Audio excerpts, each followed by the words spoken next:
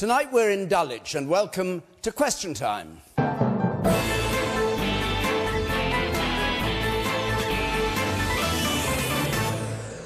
With me tonight, Kwasi Kwarteng, part of the Treasury team under Philip Hammond, a Brexiteer, he won't like me saying this, seen as by some as a future leader of the Tory party. Diane Abbott, a Shadow Home Secretary, an MP for more than 30 years, one of Jeremy Corbyn's closest advisers. Mairead McGuinness, the first Vice President of the European Parliament. Since 2017, she's been in that job, an MEP for the Irish Fine Gael party since 2004. David Aaronovitch, writer, broadcaster, columnist for the Times newspaper, and the Canadian psychologist whose self-help book has sold 2 million copies and whose speaking tour excites controversy wherever he goes, Jordan Peterson.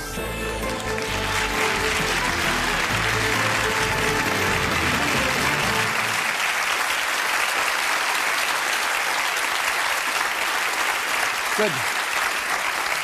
Thank you very much. Thank you very much. And as ever on Question Time, if you're watching at home, you can be part of the argument. We're on Facebook, Twitter, Instagram. Our hashtag is #BBCQT. Now, let's have our first question, which comes from Kate Putnam, please. Should stronger use of stop and search powers be employed to tackle our current knife crime epidemic? Well, as we know, there's an appalling spate of knife crime in London and other big cities. Should stronger use of stop and search help?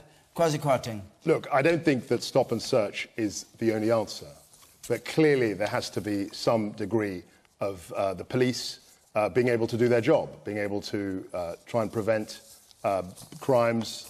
We have a problem. Certainly in London, the mayor has identified a problem. I was very surprised to see that he said it would take 10 years to fix it, and I don't think that inspires any confidence in anybody.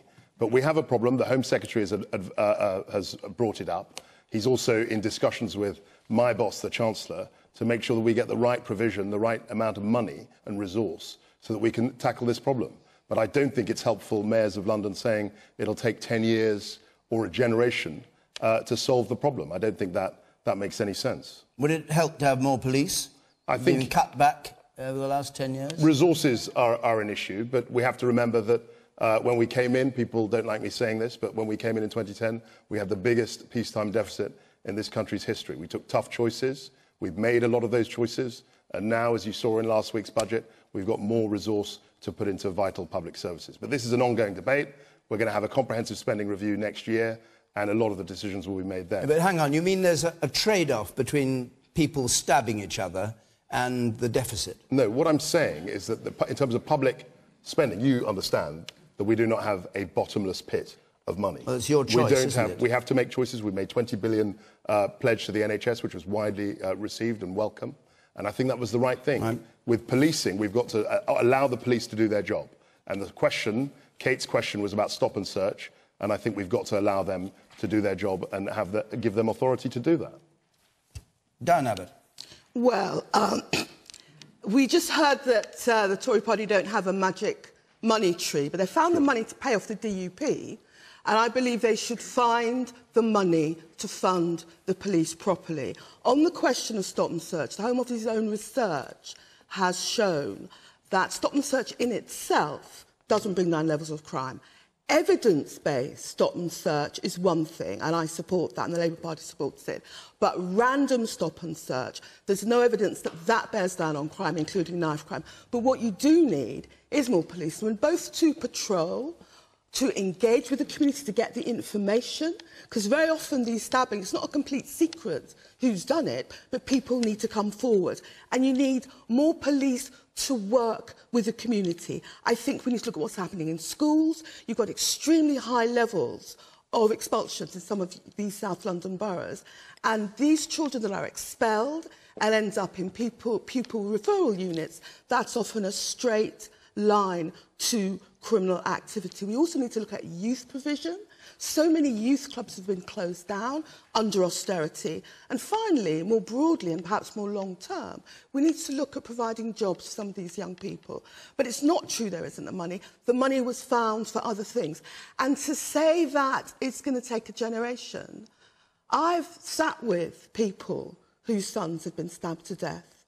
We cannot afford to write off a generation of young people and to write off the fears of the community. So there's more that needs to be done, and it will take money and more policemen.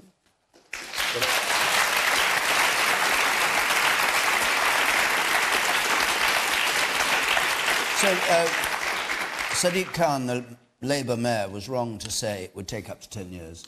Let's just say I'm disappointed. I won't write off What do you a mean generation of our children. What do you mean that he's not meeting the challenge that London faces? This is about families and people and communities. To say we're going to, you know, that it'll take a generation. Anyway, in Glasgow, where they have been quite successful in bringing down levels of knife crime, they did it in less than a generation. David Aaronovitch. I actually rather commend Sadiq Khan for saying that this is a difficult thing and it's not going to be easy. I know that people always...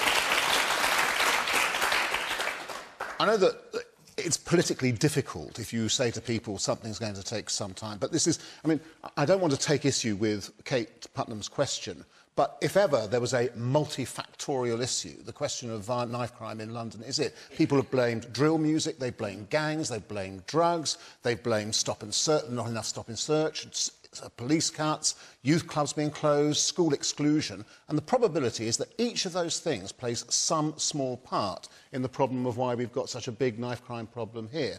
But we also know that it affects certain people far more than it affects others. Most of us, and most of our children, are not likely to be put at hazard by this at all, unlike what I think Michael Gove's wife wrote in the Mail recently, where she said she thought her son was at hazard. I think that's extremely unlikely. So we do know roughly where the problems are, but the thing is, it's a very intractable question. And so the Violence Reduction Unit, set up by Sadiq Khan on the Glasgow model, with the agreement, incidentally, of the Home Secretary, will be probably the best way in which we can deal with it, dealing with knife crime as a public health issue. But it could take some time. It's not going to be instant. Or you could flood the streets. I didn't say it could be done instantly. Look, what about... You didn't mention the race issue, because the statistics show that carrying knives, using knives, being killed by knives, has a racial dimension to it, that 50% of... or two-thirds, I think, of knife offenders under 25 were black or minority ethnic.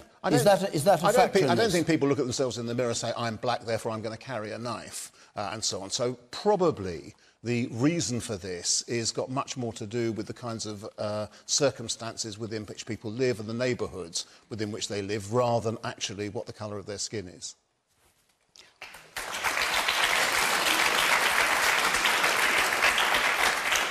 People forget that before Glasgow took the action it did, Glasgow was the knife crime capital of this country, and that's got to do with the collapse of heavy industry and all sorts of issues.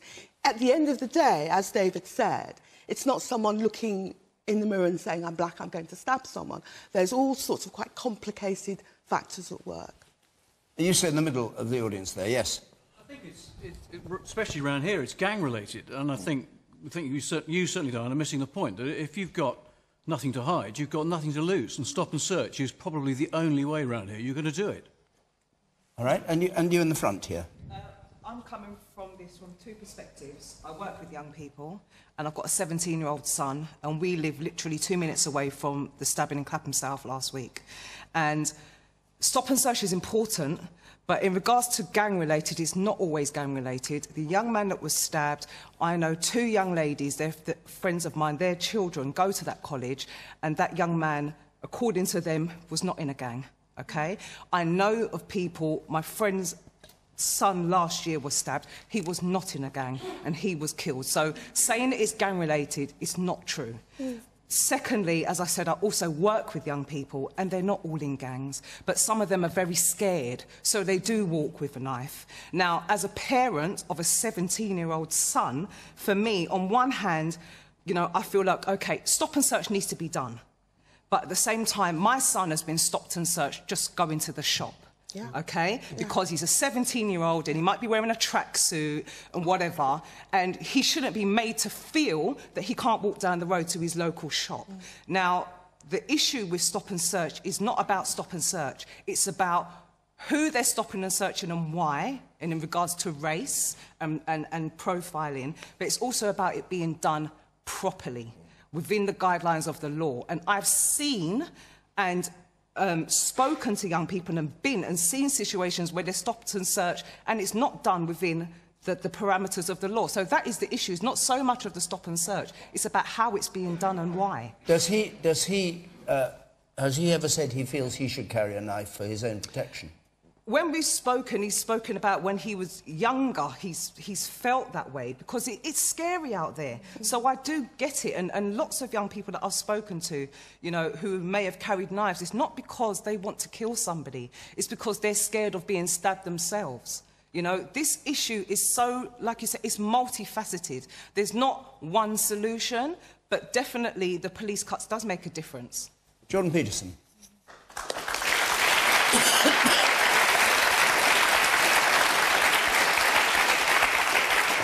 Well, if you're approaching this problem from the perspective of a social scientist, what you'd try to do is to track down the multi-factors that are at play. You know, so who's doing it? That would be age range primarily, and likely gender, because the probability that it's all males is extremely high. Why are they doing it? Why has it accelerated in recent years? What do they gain from it? That's a major element of it. There's something going on there. Is it self-protection? Is it status?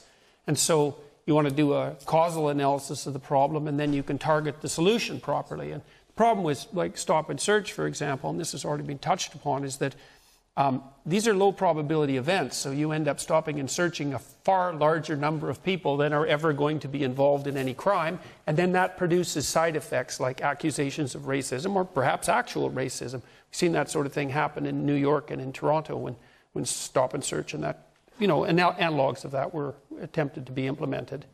But I'd like to know why it's happening. That's the first thing, because it's hard to solve a problem unless you've got the diagnosis right. Okay. Surely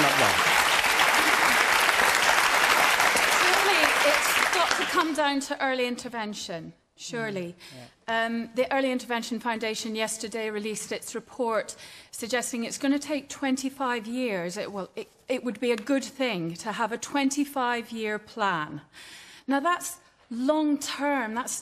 Where is the government that is going to be brave enough to say, right, come on, let's all work in a cross-party way. Let's not make this party political. Let's make this cross-party, and let's put the time and effort and money into early intervention measures. I can't see that anybody could disagree with that. Okay. Mairead McGuinness. Well, what strikes me is that if the answer was stop and search, then it would be in place and there wouldn't be a problem. I think it's actually a very minor part. That's just my instinct on this. It would find knives, perhaps, but it might not stop murders. What strikes me generally is that I think society is angry. I think there's a lot of anger out there, perhaps frustration, and I'm listening to the youth worker who spoke earlier about her own child, which is very strange. So you're afraid because he has a knife, you have to have a knife, so everybody has knives, and some are using them. And I've been very aware of this because it's such big news that so many families, and we haven't mentioned the victims, but the families that are affected by a murder, it is just horrific for those families. So I think I would support Diane in saying let it not be a generation, but I think in all our societies we have a problem where early intervention might work if we put more resources into it, and I think that's of all countries as well. So I think that it depends on political pressure. If society believes this problem needs to be tackled and tackled effectively, then the political pressure should be put on to address it. And as Jonathan said, we need to find the root cause here, but anger and frustration seems to be part of it. You sit up there with spectacles on, and then I come to you up there. Yes. One solution must be to have a sensible approach to drugs policy in this country. For too long we've not looked to follow the evidence, and we need a real consideration of legalisation and regulation, which must be one answer as part of a suite of solutions here. Why do you say that? Well, for too long, politicians haven't been willing to face up to the evidence on drugs policy, and it's been illiberal and illogical. And I think, we must have a national debate with politicians willing to take a sensible approach to this. Are you would like to see legalisation of drugs to stop criminal gangs? Is that what you're... I think it must be linked. I don't think it's the only thing, but I think, yes. OK. And you sit up there in the second row from the back. So I think that stop and search is more like a comfort blanket for people looking in at the issue, because as research shows that it doesn't actually reduce the amount of crime. And then we can see that there's something else. The areas where this is happening are more deprived areas. And we can see in the last few years as austerity and different things, austerities has affected these areas, poverty has increased more. So knife crime and other type of violent crimes have also increased. We can see area inside Glasgow, which was a few years ago the knife crime capital of Europe, which wasn't just black people that was doing the crimes over there, that this is something that affects lots of poor areas. And I think it's very easy when you're not the people who are being stopped and harassed by the police, because I'm from Peckham, and I've experienced the harassment that the police do when they do stop and search. And it's not very nice, and it just aggravates the way that you feel towards the police and so on as well. You see it.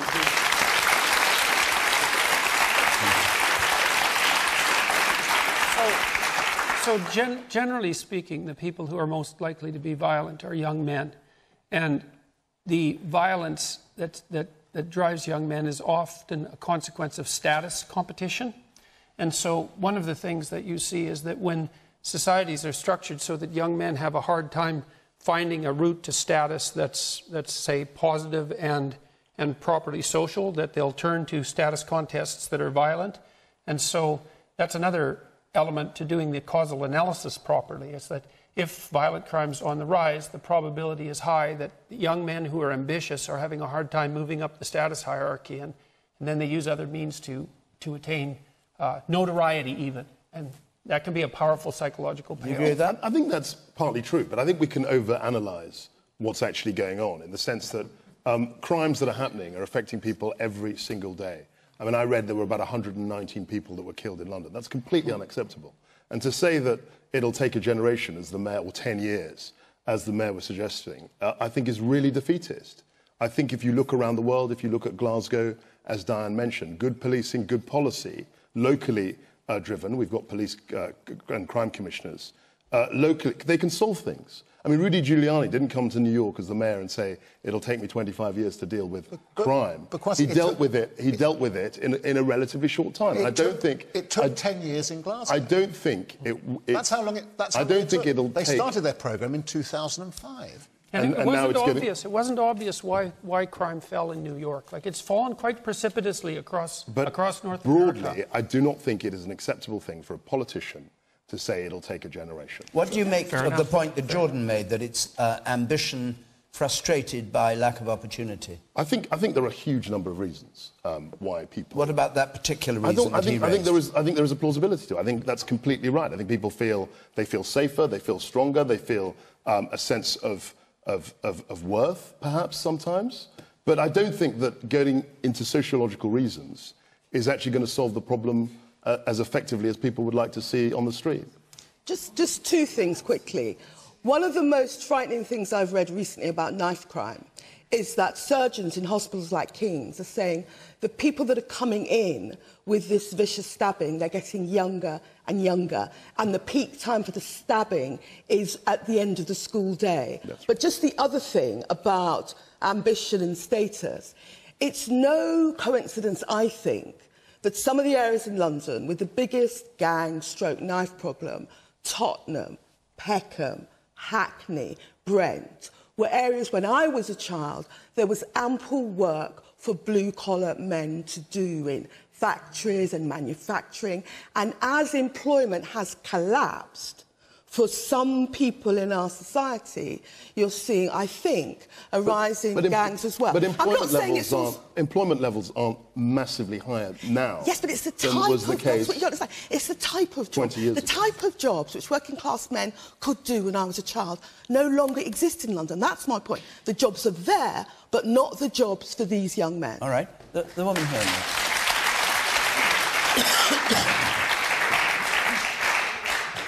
I'm sure I'm not the only person in the audience who is rather sick of politicians not being truthful.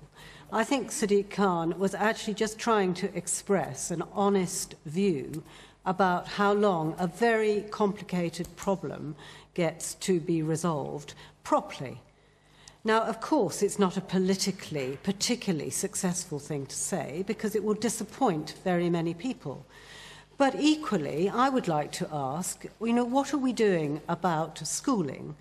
What are we doing about supporting very hard-working single parents who are struggling to bring food into the house, therefore cannot be around for some of their young children when they are growing up? Thank you.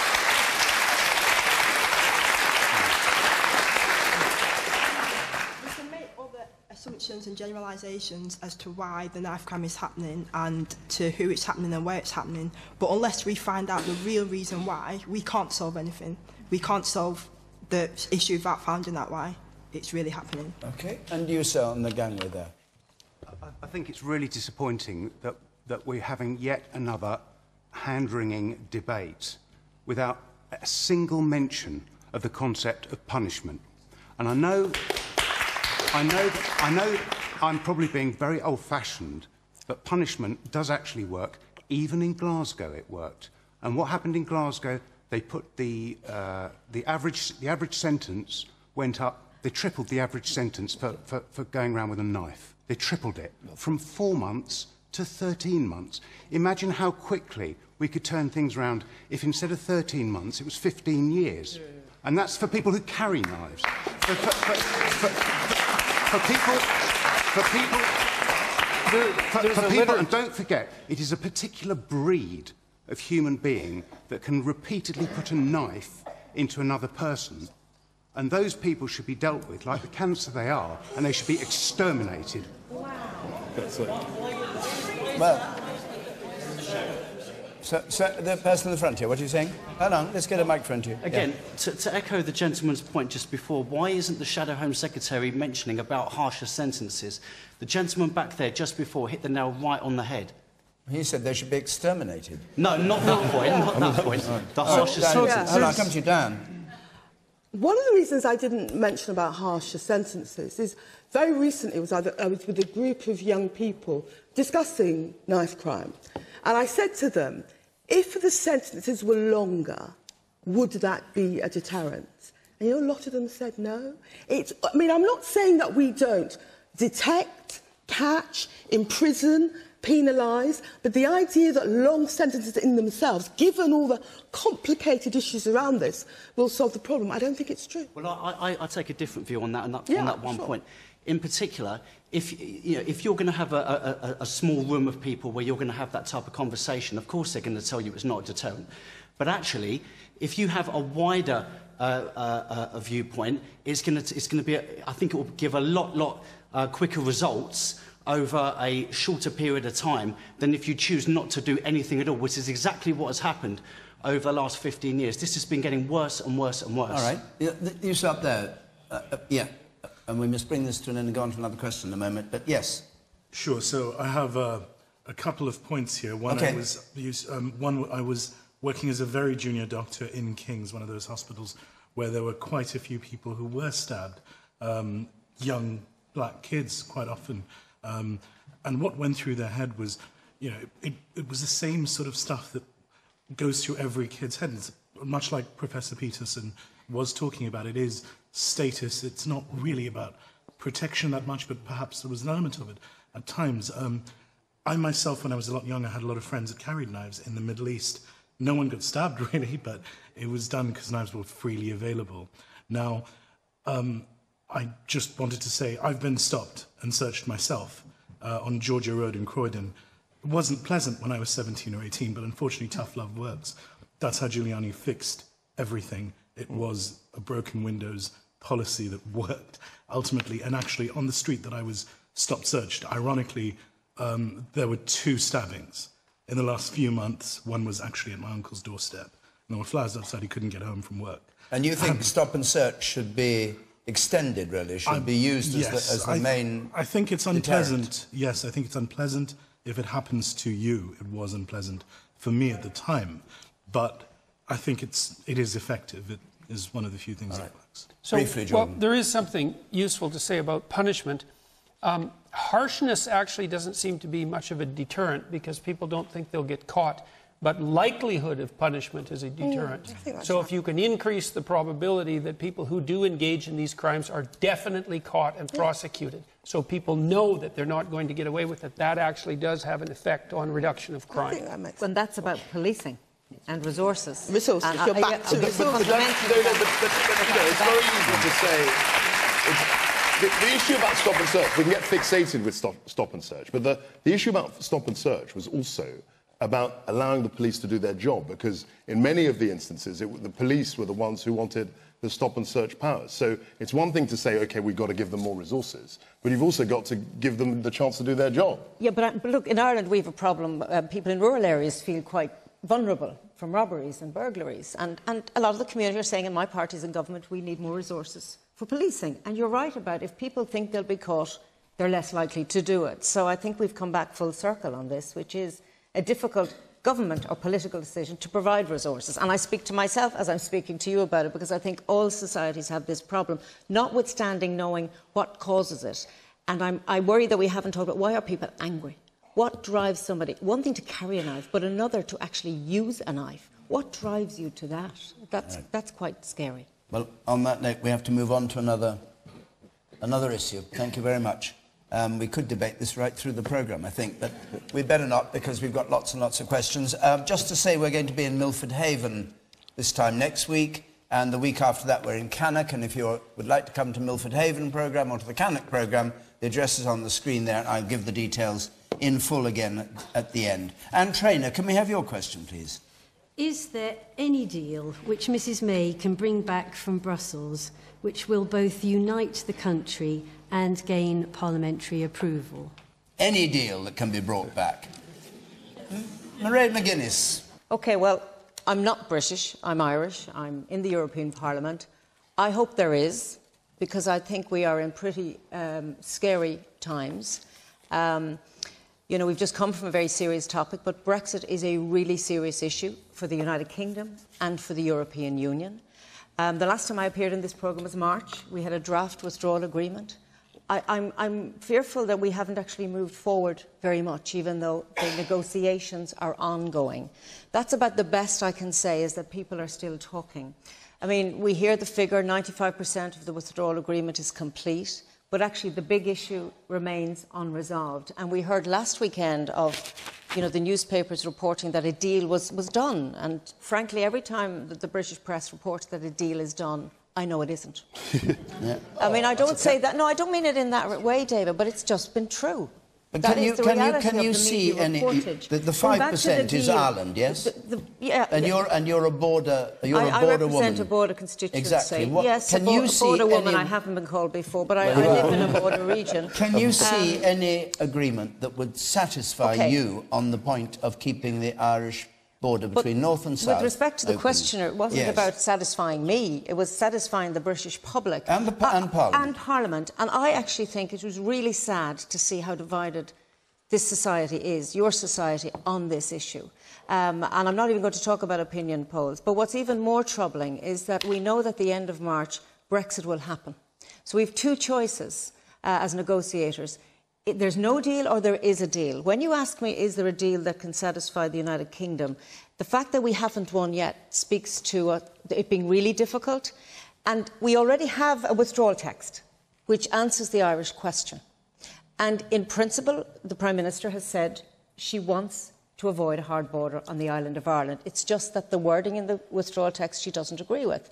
I've asked several times, publicly and privately, for, is there more words? Are there different words? And I gather now there is this talk of a UK-wide customs union. And really I'm interested to hear what the panel and the audience think about, would that work? Would that unite people? I think it's quite a big concession for the European Union, because this earlier agreement was a Northern Ireland specific.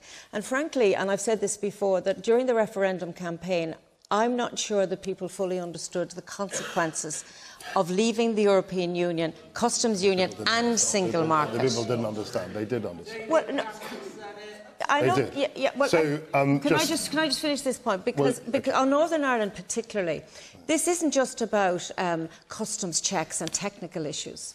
We have a very vulnerable society in Northern Ireland that has been divided since I was a child, and that's a long time ago. And what I'm hearing now, and this is, you won't hear these people come into this audience or ring radio stations, I'm getting emails from that quiet man and woman who are saying, please be careful, because there is a bad vibe reappearing in our communities between people who, because of, you know, the peace process, which we all welcome and work to support, and under the umbrella of European Union membership, could get on with their lives. Equally, we had a hearing this week in the European Parliament where the Ulster Farmers Union came and said, look, Brexit's a real problem for the dairy sector because a big chunk of the milk comes into the Republic of Ireland, gets made into liqueur, travels over the border several times. If we were to have a hard border, or a Brexit, as some suggested, then the UK would be a third country and a border would Sorry, be I'm going there. to interrupt you a second. You talk about a hard border. Is there anything other than either no border or a hard border, in your view? Well, in my view, there will be no border, because I do not think it... I absolutely am convinced of this. I will have to vote as a member of the European Parliament on this deal, as you will in the House of Commons. And I think if we are respectful to the people we represent and the peace process, which was hard won, and you suffered here in the UK, as people of the Northern Ireland did, as we did in the Republic of Ireland, then we will respect what we have built to date and live up to the principle and the commitments we made. So is there a deal? There is one. Can the British Prime Minister deliver the House of Commons vote? I can't answer that because I'm not in the House of Commons. I hope she can. The next question is, what if it doesn't work? OK. Kwasi, I'll come to you in a moment. David Aaronovitch. I wouldn't worry about being Irish here, by the way. Half the people I know, including Brexiteers, will soon be Irish. Some of them already are, actually. Some of them already are. I mean, one of the things that we've got to get clear is we're just talking about the withdrawal agreement. Yeah. That's all. We're not talking about the big deal. We've taken 2 and a bit years to get close to getting the withdrawal agreement. And as I understand it, essentially what the withdrawal agreement will be, if it comes about, is a UK-wide customs union. And the big question is whether or not there is an agreeable form of words to both the European Union and to the British government about how long that will last for and who adjudicates the point at which you actually emerge from any backstop at the end of the implementation phase. Now, you might ask, implement what? We don't know, because we haven't yet got into the discussion of what actually the final deal will be. As I see it now, there are essentially 4 positions that are now held in Britain. This is, we can take this one maybe back to Ireland. For the edification there. There's the hard Brexit position, which is no deal is better than a bad deal. There's the government's position, Mrs Theresa May, which is a bad deal is better than no deal, because that's essentially what she's going to get, which is a bad deal in her terms and the Conservative Party's terms. There's the Labour Party position, which I understand is an imaginary deal that we can possibly think of, will be better than any deal that anybody else can think of. And then there is the position which I hold despite everything, which is let's not do it. Let's not do it.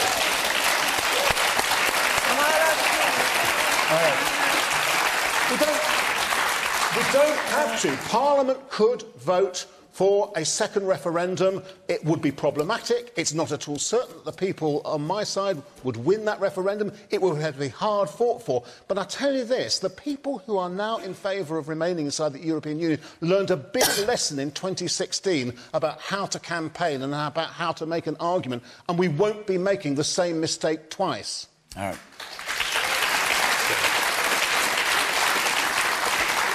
Kwasi Kwarteng. So we've had 2 extremely lengthy and good answers about not really answering the question which the lady posed. I think there will be a deal.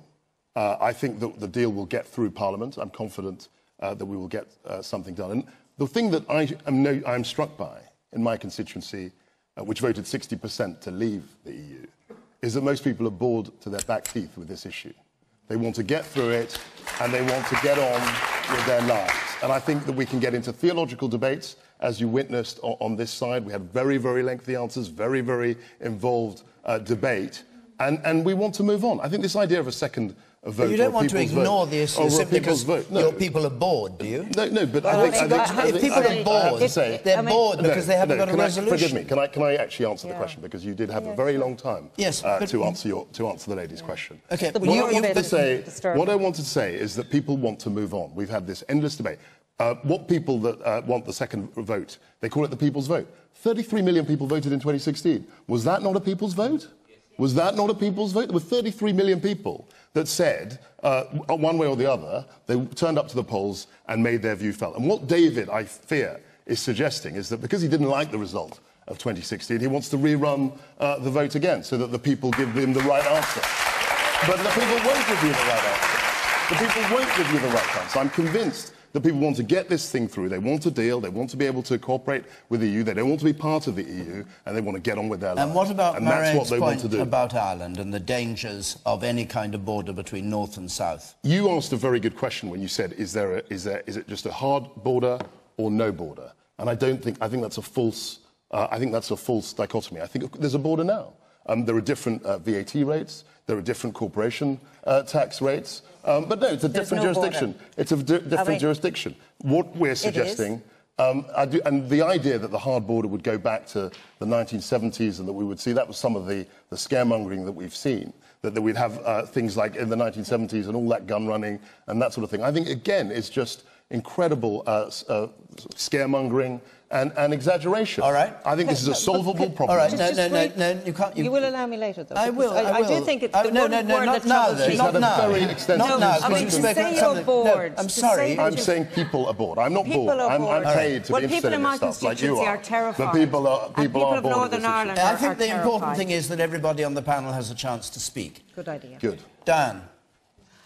I think the questioner asked the right question about how do we bring people together. And for anyone that's serious about the politics of this, we have to be able to see through whatever happens, how we actually bring your constituents who voted majority to leave, my constituents who voted 75% to remain, and remind me of it every time I go to the shops, I can tell you. So it's how we bring everyone together.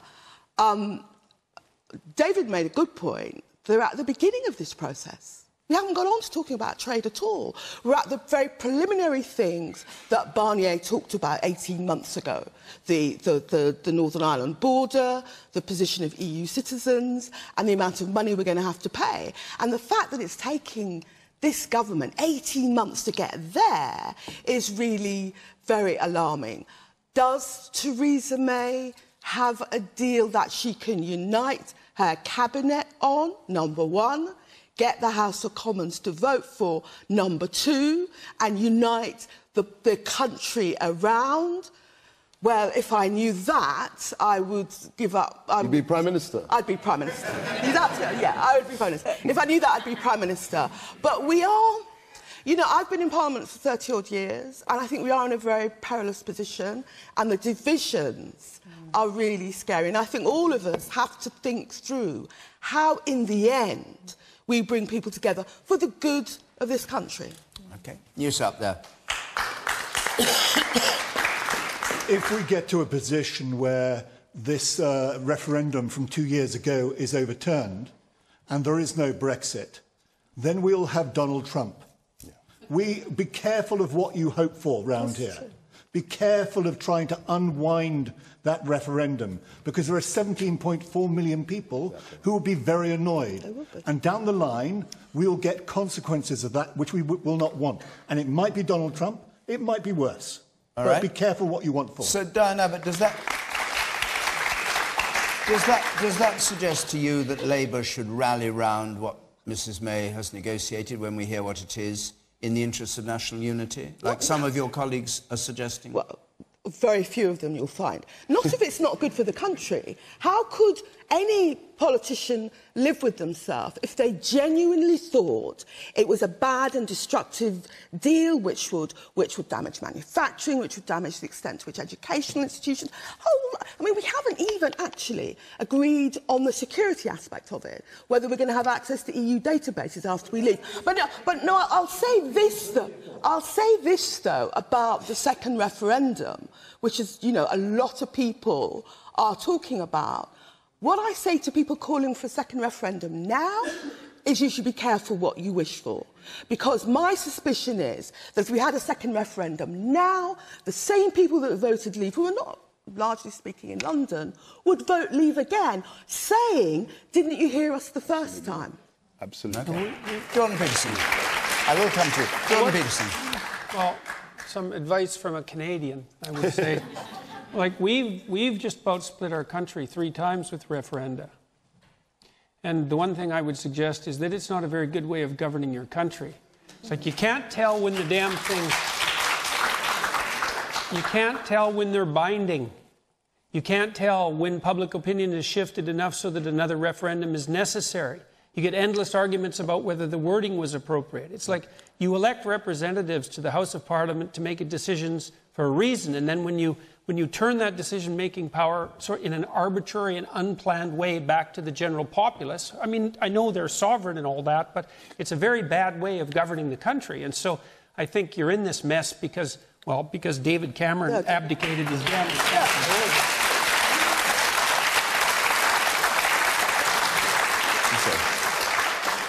OK, you sit on the gangway there. MPs voted in favour of 6-1 in 2015 to have the referendum, to then pat people on the head and say, you were obviously lied to or stupid, we're not going to listen to you, I would argue is almost the antithesis of what a democratic country should be. And what's your view on whether Theresa May can bring back a deal that will unite the country?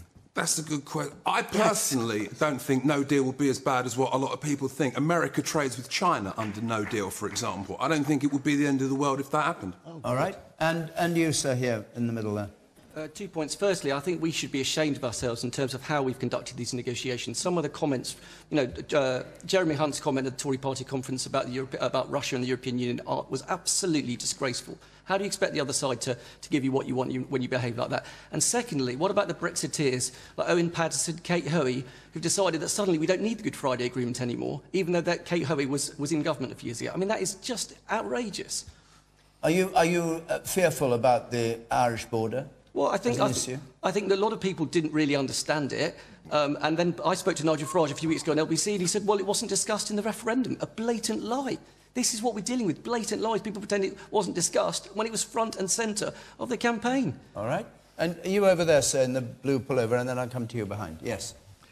I think what we're dealing with here is what people used to describe as the law of unintended consequences. And we are now collectively discovering the pitfalls of the whole process. And so I think Theresa May's chances of actually getting some sort of deal that we can unite around are virtually non-existent, and we need some other form of recourse. And David Aaronovitch has very kindly suggested what sort of shape and form that might take. And you're in favour of that, a second referendum? Absolutely. For all its imperfections, and I do accept those, and for all that there were many justified grievances that people who voted to leave had, yes. All right. And the woman there had...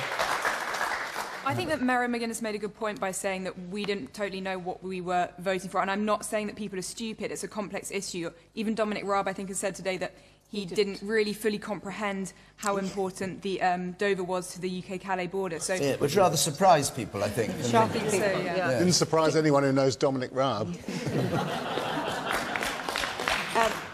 I suppose what's fascinating listening to this debate is that nobody's mentioning the other partner at the table. The European Union. You're still having a debate here about whether you're leaving, even though you voted to leave. And no, I don't think it's funny. I think it's frightening. I really do. Because actually, Christmas is coming and March is looming. And there's a legal process that takes its course. I mean, I met Michel Barnier this morning because we had an EPP Congress in Helsinki. And the European Union has been very transparent and very clear and is trying to be flexible so that we can make progress. My own Taoiseach is trying to be flexible so that we don't damage ourselves. And remember that, you know, politicians get criticised, but I take it very seriously that we could damage my country, you can damage your country, and it's almost like self-harm. And when I made the comment, it was not disrespectful when I made the comment about people weren't fully clear of all of the issues involved, because it's so complicated. And guess what? I come from a country where we are prepared to vote again. And we're courageous because we've done it. When we realise, and our politicians have come back and said, look, we need to delve into this issue again, we need to look in more detail. I'm not advocating you do that. I mean, sir, it's entirely, it's not my call. This is your decision. But if we refer to the lady's question, you have a problem.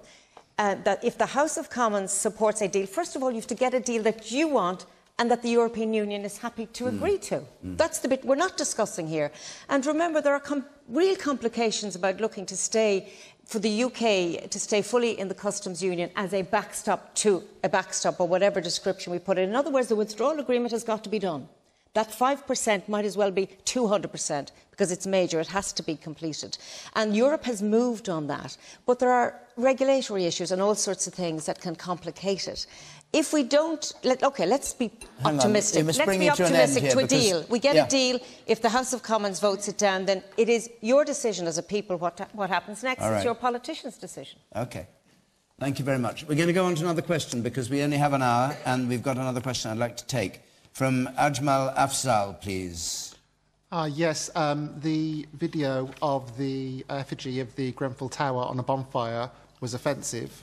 However, is it a crime? This was the people who shared on social media the burning of a cardboard model of Grenfell Tower with paper people as well, and the police arrested them on suspicion of a public order offence. And the question is what's offensive a crime? David Aaronovitch. It was a horrible thing to do. These people behaved horribly. If I were their employer, I'd think seriously about whether I necessarily wanted such a person working for me until they'd made a fulsome apology. But should what they do, and that form of expression, be actually a criminal offence? No, it shouldn't be a criminal offence. We have to think much more deeply than we do sometimes about all these forms of speech expression that different people want to criminalise or want to ban or want to stop or want to prevent in all kinds of situations. We are driving ourselves crazy with finding things that other people say that we can somehow get them banned or stigmatised for doing. And it is actually now beginning to take up such a large part of our public discourse, particularly in places like universities, which really ought to know better and which should be concentrating on other things, that I think it's becoming a kind of distortion of our psychology almost. It's become a way of thinking about how we should discuss and debate things, which I think is really damaging. What are the examples?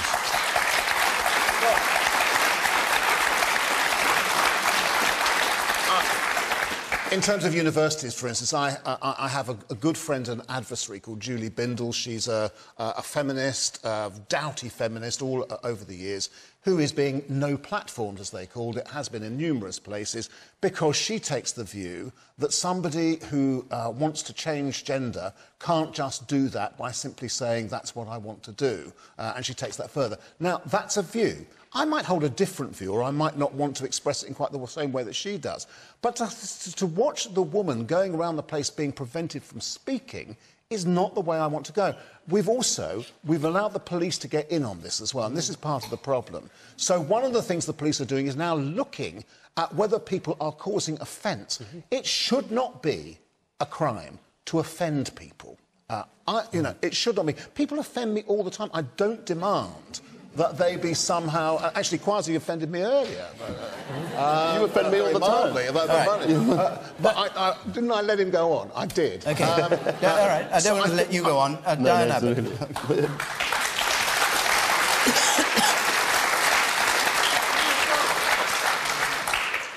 I think that sometimes the distinction between abusive speech and abusive action can be an artificial distinction.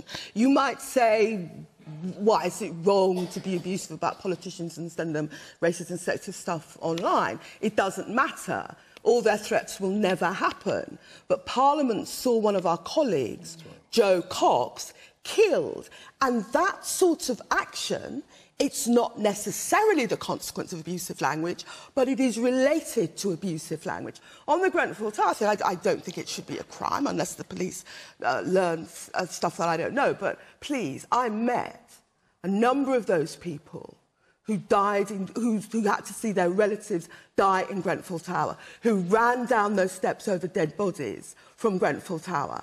And I think it is horrific what was done. May not be a crime, but utterly horrific. If you understand the reality of Grenfell Tower, you know it utterly detestable and wrong. But as I say, you can't just say, well, you can call people packies and niggers, it doesn't really matter. It has no relationship to anything else. That type of abusive language does have a relationship to actions which are genuinely harmful and damaging and cruel. And I think sometimes when people are dismissive about, you know, racist and sexist language, they need to be careful, because what you do is you create a climate where certain actions become legitimate. Jordan Peterson. I know in Scotland the police had put up advertisements in the tube encouraging people to turn people in for offensive behaviour online. It seems to me, for example, if you're concerned about knife crime, then maybe one of the things you don't want to do is have your police investigating offensive speech. And one of the things I do see happening in the UK as an outsider that's really quite terrifying to me is that there are increasing restrictions put on people's ability to speak forthrightly, and that the consequence of that restriction and the criminalization of what hypothetically constitutes offensive speech is going to be a cure that's so much more worse than the disease that we can hardly imagine it. It's a dreadful thing to see that happening in the UK. And so, I mean, people say things that are reprehensible all the time, but we can't always agree on what they are. But to start to criminalize that's hypothetical. Are you saying nothing that anybody says should ever be counted as a crime? Racist well, there's incitement to crime. That should be counted as a crime and has been for a very long time in the British common law tradition.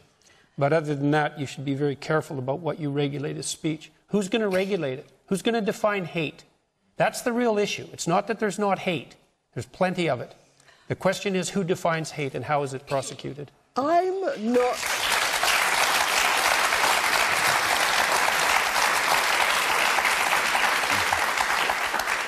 not frightened of forthright speech. I'm quite a forthright speaker myself. But when you talk about who's going to define hate, you want to see the letters and emails I see day after day and tell me that's not hate. I didn't wait a second. Now, hang on a second. No, John. Yes. Okay. Yeah, I think the Grenfell effigy is obviously abhorrent, and I think those people should pay the price in terms of how they're treated in their community and in their workplace. I think at the other end of the spectrum, we've got indignity for indignity's sake, looking at the case of the Southampton uni representative the other day wanting to paint over a mural that she had no idea what it meant. I think there's so many more pressing social injustices that people could be pushing for.